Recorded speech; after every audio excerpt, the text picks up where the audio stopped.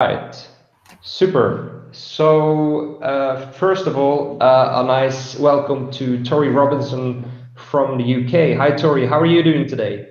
I'm doing well, thanks. Yeah, enjoying the sunshine. How are you doing?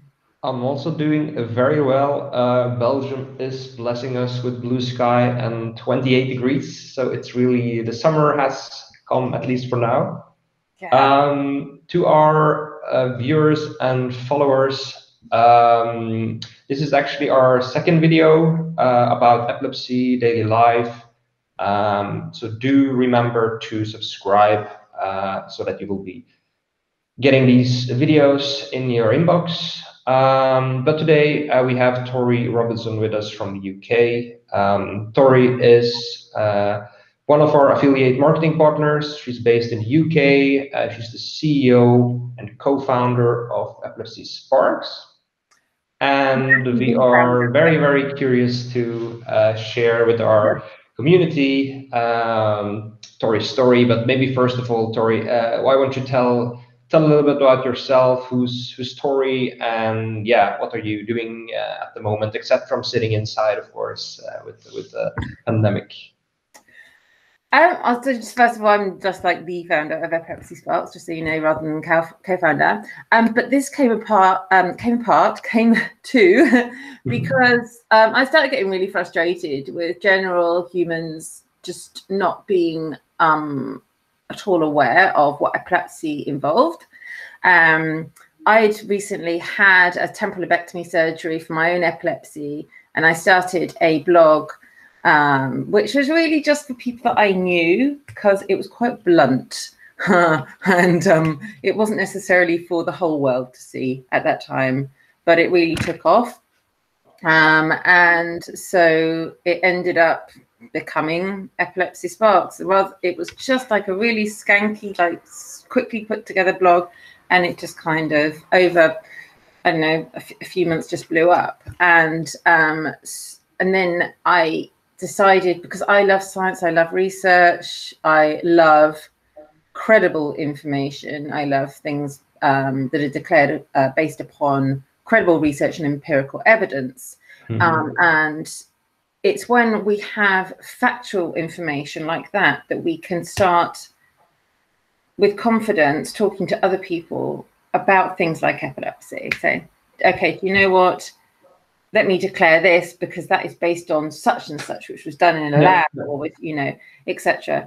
And so now, like, for instance, we have a page just on labs because I just think that they're so cool.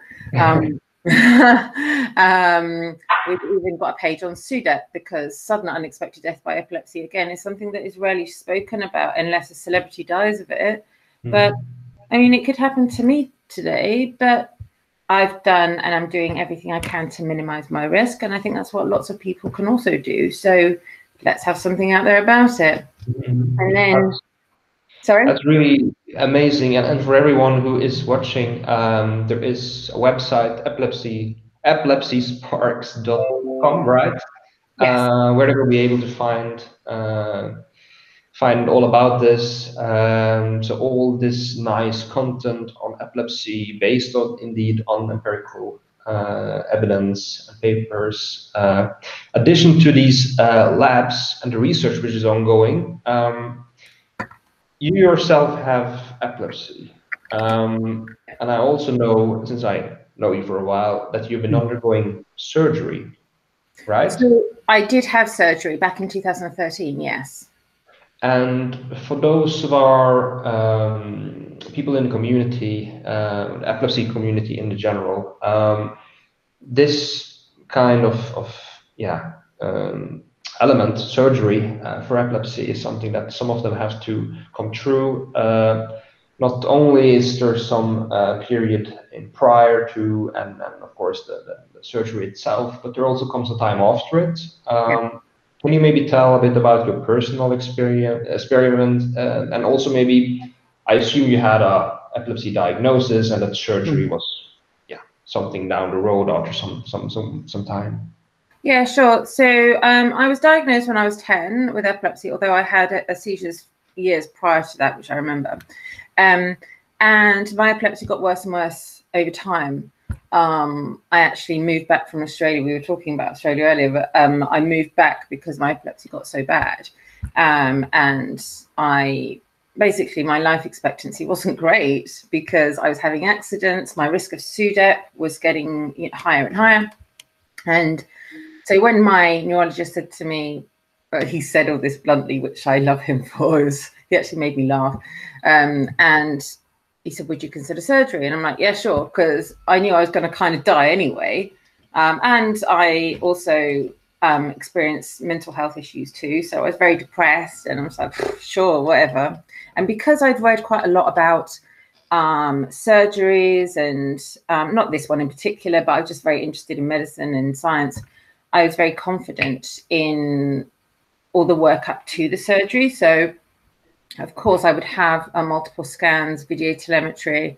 Luckily I didn't need intracranial EEG, like they didn't have to go and didn't have to have surgery with the electrodes on my brain because my regular EEG and video telemetry was like, dude, this is the dodgy part of your brain. It was very obvious. And yeah, what else? Of course, had neuropsychiatric evaluation. I'm lucky I was able to sort of speak for myself. Lots of people can, but we have lots of people, for instance, with intellectual disability who aren't able to make these choices on their own. So it really varies. The process varies for lots of different people. But anyway, so I had my surgery. I was excited when I was having it. I was like, just rip this thing out, mate. Like, because I knew what would or was likely to happen otherwise, right? And it was just so exciting to me. I actually asked my neurologist if they could video it, but because it was a last minute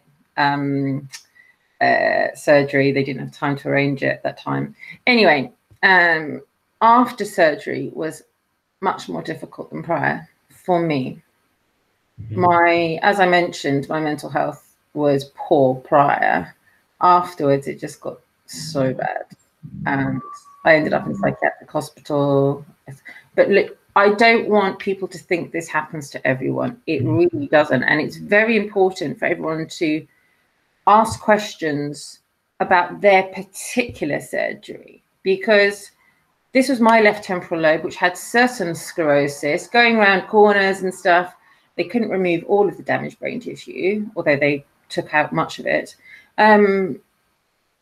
Each of our brains is so unique. So, for instance, I'll get people asking me questions about having surgery on one of their frontal lobes, and it's a completely different story, right? It's so different. Even if you have, for instance, surgery on your left temporal lobe, it's different to that on your right, because each is, although they do similar jobs, they are different and might have different impacts on certain functions. And yeah, so but for me, the most impactful thing straight after surgery was mental health, which went down. That's also something that, so the mental health side of epilepsy is something that you really have been, bringing up, and you have been sharing quite a lot of videos with the community, which is fantastic. But you are also speaking with other people affected by epilepsy, professionals, and others. So we have already talked a little bit about Epilepsy Sparks, but what is really the mission that you're on with Epilepsy Sparks? What do you really want to achieve with this work? And maybe you have already received some. I think already some feedback so far has been the many thousands subscribers that you have, the lot of attention that you get from your videos. But what's getting you up in the morning, except from maybe waking up from your boyfriend or so, getting to work? But what's really the mission behind Epilepsy Sparks? It's about, as cheesy as this is going to sound, right? It's about empowering people through education, because like, I'm likely to have epilepsy for the rest of my life. It's way better than it was, by the way, just so everyone knows, post-surgery. But what gets me out of bed and what keeps me going is knowing that the work that I'm doing has a positive impact on other people. Well, hopefully. And that, the way I look at things is that sometimes we have to be accepting that at the moment there's lots of us, our epilepsy will not be fully controlled. Lots of people, yes, it will, which is fantastic. But for those of us for whom it won't be fully controlled, okay, how do we make our lives better around that? And for me, and I think for lots of people that I've met, it's about understanding what's going on in your head as much as possible. If you forget what you've read, you can read it again on the website. Memory awful. You can then you know how to talk about it more confidently with other people, and that is a huge thing for so many of us. It certainly was for me growing up. It's like, how do you flip and talk about this? Because people just don't get it, and it's okay if they don't get it, but we just don't want people to have a bad reaction when they find out you have epilepsy, or if you have a seizure in front of them. You know, and what's really interesting. Sorry, go on. May I also ask maybe? Sorry. So you did the surgery, but prior to the surgery, and maybe through the phases of your life, you have experienced seizures. What type of seizures did you have, and then maybe has it changed after the surgery in any way? So I always call my brain a bit of a drama queen. Like, I like a bit of variety, right? So when I was like really little at primary school, I was having focal seizures and absences. And I remember the first seizure I was at school, and I was getting changed after sports, PE, whatever you call it. And then I started walking down the hallway in just my underwear, and almost walked into the classroom in just my underwear. So this was, So the fact that I remember it, but the fact that I wasn't kind of in control of what I do, you know, I only had partial awareness, and I put my hand on the door. I was like, going to walk in. Oh, and then I came out of it. Thank goodness. Can you imagine how that would have impacted my life? And then, so I was having seizures like that. My parents noticed, and this was when I was sent to the doc, me having an absence in the car. And the first more severe seizure I remember, I was skiing in Switzerland. I think I was about 14 or something. And it was likely to be my first tonic-clonic because I fell off the skis and fell asleep in the snow afterwards. Wow. Yeah. And luckily, I was only doing training skiing at the time, so it wasn't in a dangerous place. And I was like, oh, it's quite comfortable. Woke up all nice and warm in the snow and carried on. Anyway, and things got worse and worse the older I got. The drugs weren't working. I started having more and more tonic-clonic seizures. I would have clusters of seizures.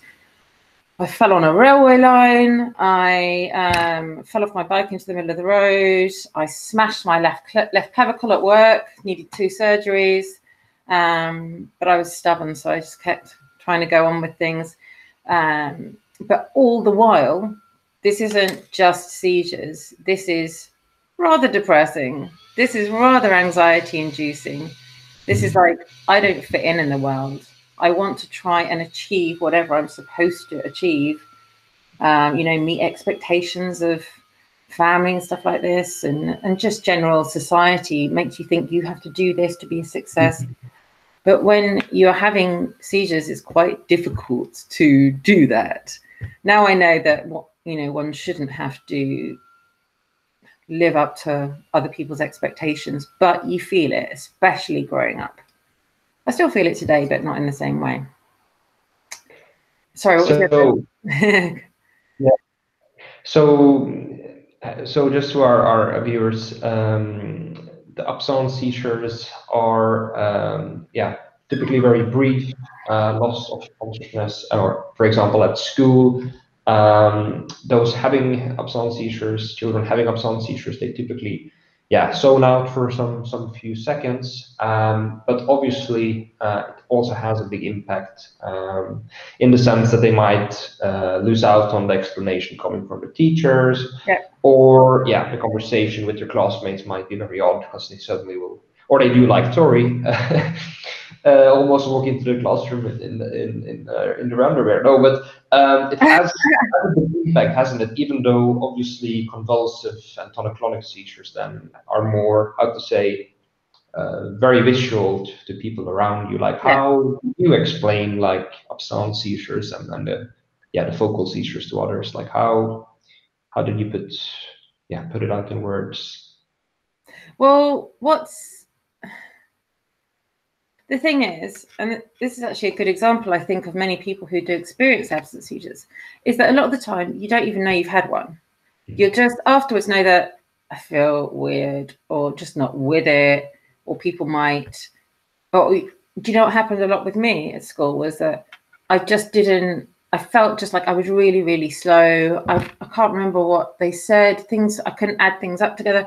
And what's interesting now, I never explained this to my neurologist at the time because I didn't know so much about epilepsy back then, but the fact that I can't remember these things is not, I imagine, is probably not just down to the drugs that I was taking, because of course they've got a bad impact on your memory and cognitive function a lot of the time, but it's that I was possibly having more absence seizures than I knew. So I would have, I have a great friend, her name was Louise, who would sit next to me in class, and I was like, what's happened? Like, oh, could you just give me the details of this? I just don't get it. And it might be wrong. I might have just not been with it. I don't know, but I just, in retrospect, think I was probably having more absences than I was aware of at the time. Yeah. And that's the interesting thing about epilepsy as well. You just don't know half the time what is happening. I wish that I'd know. And this is one of the things I really actually like about epihunter, is that I can imagine if I'd have been wearing it at the time, I would have had more information about what was going on in my head, in my brain, right? And even if, for instance, the epihunter had said, actually, do you know what? You're not having absence seizures right now. I'll be like, okay, cool. Then what is going on? So either way, it would have been good to know, right? And then it would have also been very useful information for my neurologist. Yeah, because that's also, of course, very, very core that from all the complaints and seizures, and of course the side effects that you experience from the medicine, the communication and that important follow up with your consultant or your physician and such. Is so important for our community as well, and the families and individuals that we are speaking with. Do you have any? Because I can almost feel it, like you are probably driving those conversations forward with all your knowledge from epilepsy and studies that are ongoing, the labs and all the new stuff. Do you have any tips for people to prepare for their appointments or for their neurologist or neurologist appointment? Like, how can they get the most out of that conversation? I would say, and this is for the person with epilepsy as well as the person they might go to the appointment with, is don't get ready for your appointment just before the appointment. Collate as much information as you can prior.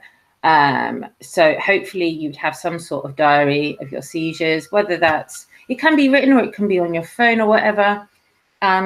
It's important to note that, as important as that is, it's, if say, for instance, I'm doing a diary now, I don't trust myself 100% that I'm going to catch everything, because you don't, half the time, say you're having seizures, you don't a lot of the time know that you've had a seizure. So just think, okay, how else can I collate information? Could it be from people who've seen you have a seizure? That would be really useful information too. If, of course, you had data that had been, collected from epihunter or anything else like that, that would be really useful too. Don't underestimate the importance of things like sleep diaries. So important. And the reason that things like this are so important is we see patterns. Or the neurologists should see patterns. Often it's hard for us to do ourselves because, well, not just because of the epilepsy, or like a lot of the time, quite frankly, people feel a bit off their face. We're not quite with it for several different reasons. So just get all the information you can together. If you've forgotten your pills, write it down. When did you take the pills when you'd forgotten, if there was time to do so? Has there even been any change in your personality? That's really important, because it could be a side effect of the drugs. It could be a illness that comes along with the epilepsy. It could be a side effect of, for instance, your depression or anxiety, if you have anything like that as well. All of that is important. So if you're not sure if something might be important for your doctor, don't worry, just bring it along as well. I would say also any other medical issues at all. So if you want to, what I do is I'm really, really over the top with filing, because I know that my memory is so pants. So when I need to bring anything to the doctor, I can find it straight away. I like this filing cabinet. It's like literally this tall like this, and it goes back years. And I think most people wouldn't do that. But for me, it gives me some reassurance. I can find everything really easily. I've got a separate file for, actually there's 3 of them now, because I've collated so much information over my life, for epilepsy, 2 for mental illness, other ones for like ambulance journeys that I've had, things relating to menstruational periods, because that's another thing for women. Sometimes, more often than many people realize, like your epilepsy can be impacted by your hormones and stuff. That's a different, and so all these type of things, collate all this information and take it along. I used to go to appointments with my neurologist on my own, vast majority of the time, and I would just bring along all the information that I could, and then it is their responsibility as a doctor to put all this together and get a better overall picture. Yeah, that's some very, very handy tips for those watching. And also, I believe with the pandemic, a lot of these appointments have been made remote anyway. So the importance of being prepared and being able to get as much as possible out of this probably short conversation over phone or video is more than ever maybe important. But regardless of this, those tips will be for sure helpful also afterwards, after the corona pandemic. Well, sorry to interrupt, but you could say that you could scan that information and ping it over to your neurologist. You don't have to hold back. So if you're able, and if you don't have like a proper, like professional scanner, can you take a picture of it on your phone? So there are many ways you can get around that. You don't have to wait until after, the pandemic is over, because let's face it, we might have another cycle of the virus. So yeah, you don't have to wait. No, absolutely. And of course, if you are using tools like epihunter or other seizure diaries, which will help you, hopefully, as epihunter, you will be able to share that data anyway directly with your consultant. So that's indeed very, very important as well, together with all the other observations and notes. And maybe finally, Torie, how can people find Epilepsy Sparks, and how can people reach out to you, either with their stories or with their research, or maybe just someone from the general public interested to learn more about Epilepsy Sparks and epilepsy? How can we get in touch with you and your organization? So Epilepsy Sparks is epilepsysparks.com, and please just come look at the website, and you can check our blog, you can check the labs pages. We've got a crazy number of pages now. Over this period of time, I've been thinking of all these different ideas. We've got a page now for people where epilepsy is much more common. So if you've got Down syndrome, if you've got certain dementia, autism, things like this. And if you want to find me on social media, I'm on Twitter, Torie Robinson 10. I'm on Facebook. I'm on LinkedIn. I'm on Instagram, but I'm not on there very often. And also, I've got my own website, which is torierobinson.com, which has got a bit more information about my experience and what I'm going through now, and why I do public speaking about this, because I've got nothing to be ashamed of. The same with everybody affected by epilepsy, and other people should not be ashamed to ask questions. And instead, this whole epilepsy palaver, which is just so awful, but you will be amazed at the inspiring people from around the world that you can meet who are also affected by epilepsy. And in addition, you'll find that there are so many medical professionals and science professionals, such as neurologists, epileptologists, neuroscientists, organizations like epihunter. You'll meet people who really care. They really actually do care about you, and they really want to make a difference. And that is that sort of uplifting feeling that we need a lot of the time. And I guess that's a sort of really nice thing to end on, isn't it? That you have people out there who care. Even if your epilepsy is doing your head in, just remember that you are not forgotten and that there is hope for the future. Yeah, that's very true. And also the feedback we get from our families is that maybe even if they are not the most active on the social platforms, going out there, following a little bit on Twitter, Instagram, Facebook, visiting websites to find more information is so important. And indeed, on the social channels, you will see people out there with epilepsy, with same experiences. And again, Facebook groups. So I just want to very quickly mention the epihunter support and chat group, where you really can come together and learn from each other's experience. These kind of things, and maybe even more now than ever, are so important to keep up the mood and to get through all this. But I think on a final note,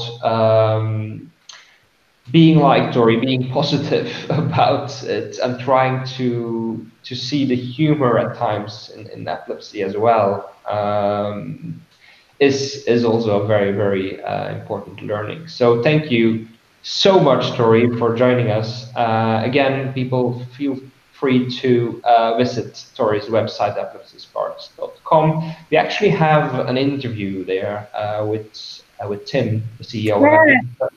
It's his personal story as well is found on your website, Torie. So that's also a nice little read.